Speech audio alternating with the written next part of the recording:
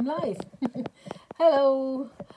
I've got a ring light on. Can you tell it's reflecting in my glasses? Look, don't I look odd? I thought I'll try a ring light. You could see it. Oh, can you see it? Let's turn it round. Well, look at the ring light. Look at that ring light. That's getting a bit professional, isn't it? But look what it's done to my glasses. It's going off now. There. I think I'm better off without the ring light, don't you? So, catch-up time. Yeah, I've been busy trying to find ways of getting into local schools and getting into schools online and trying to contact teachers. If you know any teachers, I'm really busy doing that. I've had a couple of interviews as well, which have helped along the way. My latest one was with Lewis this morning, and he's been in a school teaching children in the Bronx in New York, so getting some ideas from him as well too. So yeah, I think what I wanted to say was, let's have a look. Of course, I've got a frog in my throat. That's the usual thing, isn't it, when you come online and start talking to people. Let's see if I've got that central. I think that's okay. So yeah, I've got some yarn here. Look at my latch hook. I just wanted to say that I've been in school and I've been teaching in school, and I'm really looking for teachers, because I think if I can teach this to teachers, then they can implement it in their school on their own, maybe with a couple of volunteers as well. But once the children have started, they teach each other. Now that is crazy. You think, well, how can children teach each other? And of course, in schools these days, you've got these large screens, and I've got YouTube channels that you can follow that show children, if the screen is up there and they're all having a go, and the teacher can put the video on, and look at things like I'm doing now, and they can pick things up from there to make it so much easier for the teacher to do this in the classroom. So I had a little girl years ago, about 5 years ago maybe, could have even been 6 years ago, teaching them in a library, and she said, I can do this with my eyes closed. So that's how easy it is. And of course, unlike knitting, there's no drop stitches, so it is easy to do.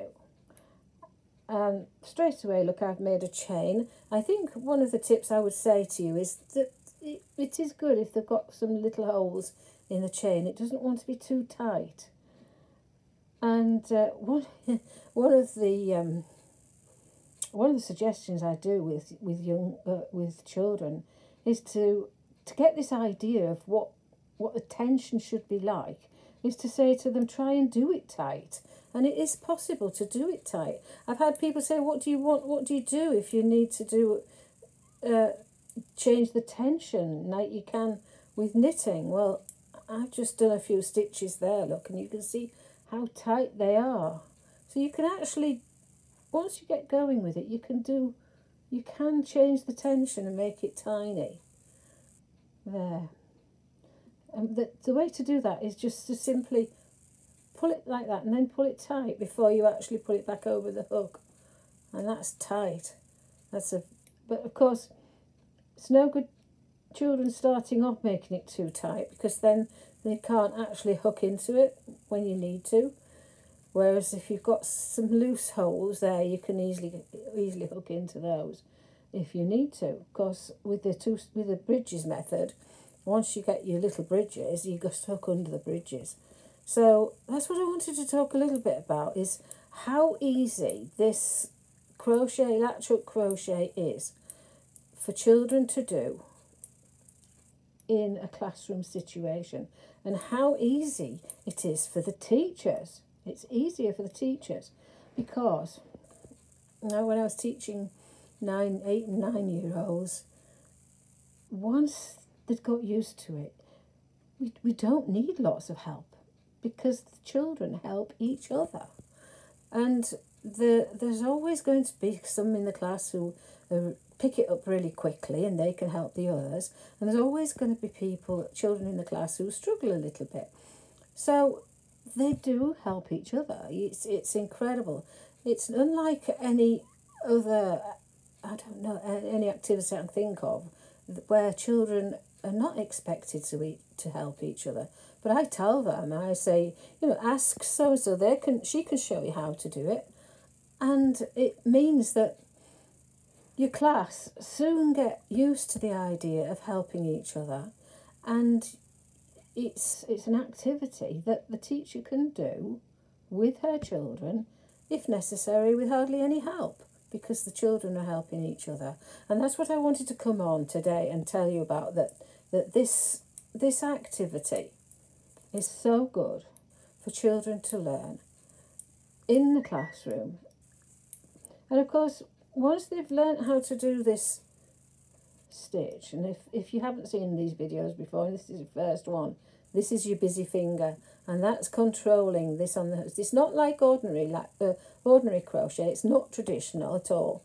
It's done with a latch hook, which is totally the opposite. So this finger has to control that stitch, and if it doesn't, look, this is what happens. It goes over the top and comes out the way, look, and you can't do anything. So that, when you're yarning over, and this is the vocabulary that I use, yarn over, busy finger, control the loop on the hook, and then pull it through, keeping it close, and bring it back to your busy finger. And your busy finger has to hold on to it there until you get used to doing it. And once you're used to doing it, I'm used to doing it now, and you just hook it through, yarn and pull it through. But this finger's still busy. You can see, a good idea to watch that finger so you can see it's helping. Okay, so there we are. We've got a chain. There's that little bit there which is very, very tight. I'm just demonstrating that. But the next thing they can do is to just, no counting involved, just measure and hook in, and measure and hook in, and bring some loops onto the hook. And what's happening here is these are little teardrops. You can call them leaves, you can call them teardrops. I like to call them flowers. If you're picking up lots of them, you can easily make a flower, but you need to pick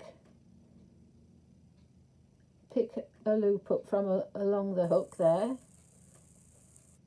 This is probably the hardest part when you first start doing it, but we've missed out that tight chain there. But don't worry about altering it and making it, if there's a smaller bit left at the end, just go into the end to finish up, and that's a smaller leaf.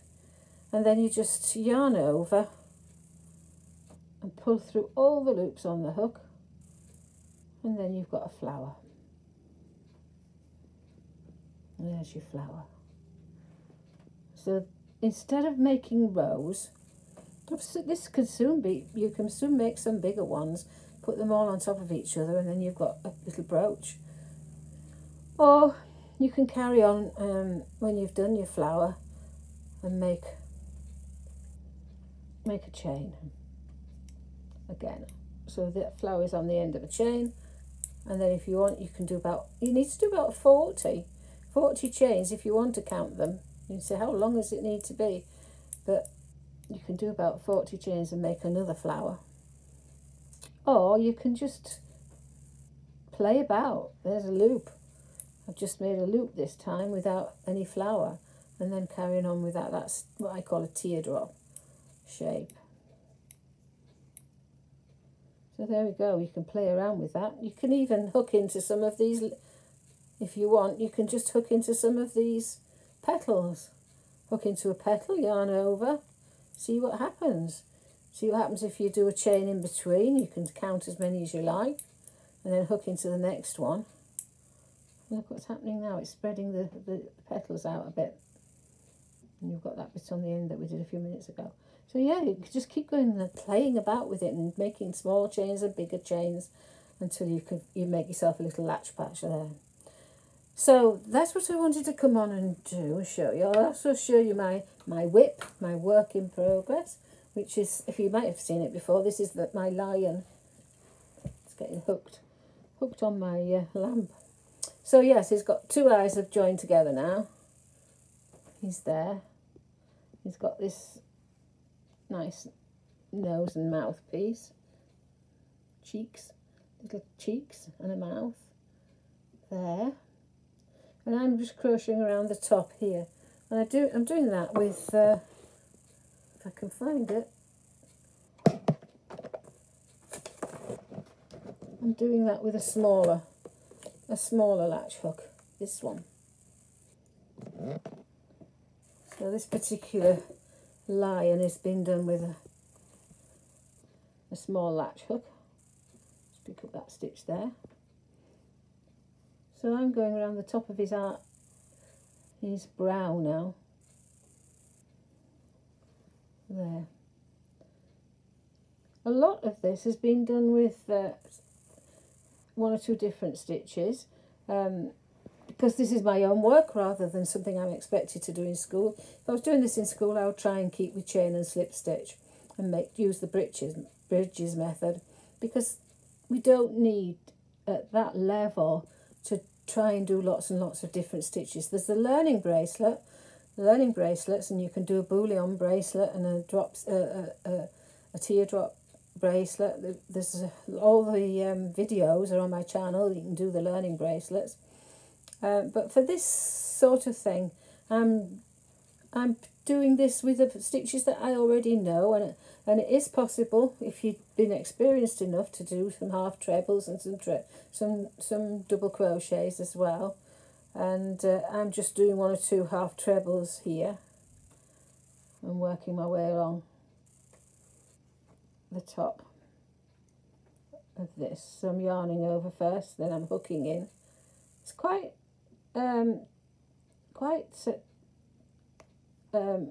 tight work. It's not loose work, isn't this? And because I've got this little sharp hook, I find it quite easy to find my stitch to hook in. And then I pull up a stitch, and I'm doing a half treble here, yarn over, pull it all through 3 at once.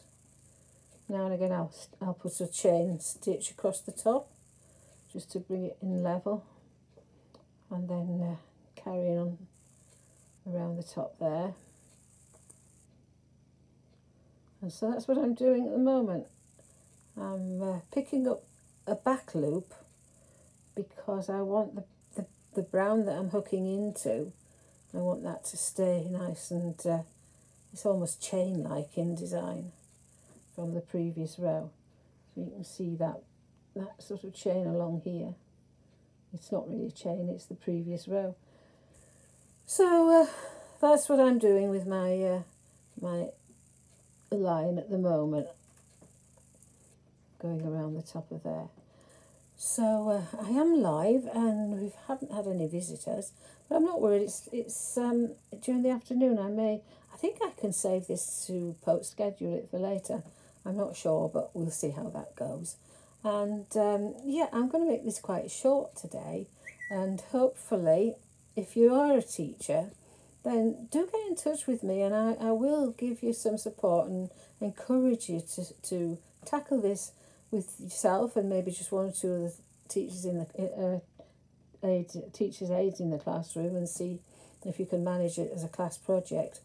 Start with a small group if you're with younger ones, and they'll soon be off and sitting on the floor and doing the chains and their flowers on their own, and playing with what you've given them to do. So I'm going to say goodbye, and I'll let you know how I get on with my lion's face. It's coming on a bit now. Put that down while we switch off, and I say goodbye. Bye for now.